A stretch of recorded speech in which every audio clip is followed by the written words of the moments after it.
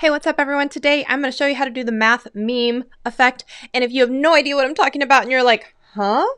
It was that. If you're ready to learn it, keep on watching. Hey everyone, welcome to Shelly Saves the Day. On this channel, we talk YouTube and we talk video editing. So if that sounds good to you, I want to make sure you stick around, become part of the fam, and feel free, give this video a like, subscribe.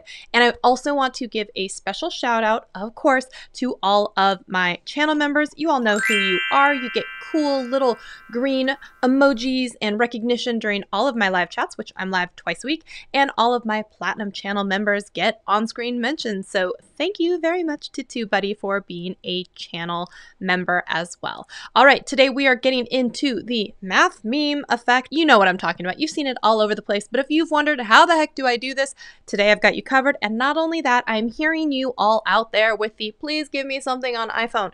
So I'm going to give you something to do on iPhone. Of course, this works very, very similarly for anyone using the desktop version of iMovie. You can either screen record with QuickTime on the YouTube browser, or you can still do the screen recording on your phone, send that sucker to your computer, and then edit the normal way as well. So if you're ready, let's go. So the first thing we have to do is find the clip on YouTube. So it is going to be the math meme plus green screen. So we want to make sure that all of that is in the title. That way you can find it and you can see it's this top one here. And I also like to make sure that I play it in full screen and then screen record that, because instead of just recording a small bit at the top and then trying to stretch it and crop it, I feel like you get more of a picture if you do it full screen. Obviously, then you have less to crop and it's higher quality. So you can see it's this top one here, this 4K math background green screen effect with chroma key, copyright free. So this is awesome as well. So we're going to click into this one right here. One thing you want to do is make sure that it's at the highest quality playback as you can. So we're going to go the triple dots in the upper right hand. We're going to go to quality instead of auto. Okay, we're going to make sure it's on the highest playback. And then if you want to here, you can also change your playback speed. So I like to have ones going faster. So I'm going to make mine 2 times speed. That way I don't have to mess with it later in the editor.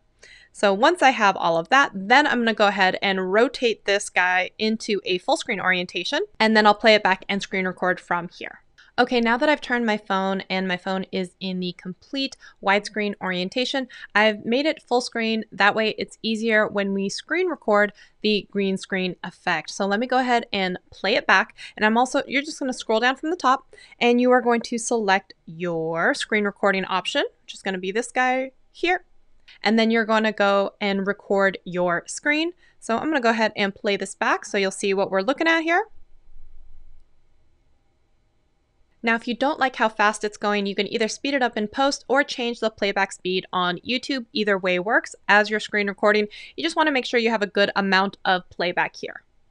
Now I'm going to go ahead and flip my phone back up into a portrait orientation. I will also go ahead and link this specific video in case you want to also have this one for yourself. That way, easy access for you. Once this file is downloaded to your camera roll, you're probably going to have something like this. It's going to play back. There you go. But because it has all the extra stuff on the screen that we don't want, we're going to go up to the edit button and then just make sure that you go to the cropping options.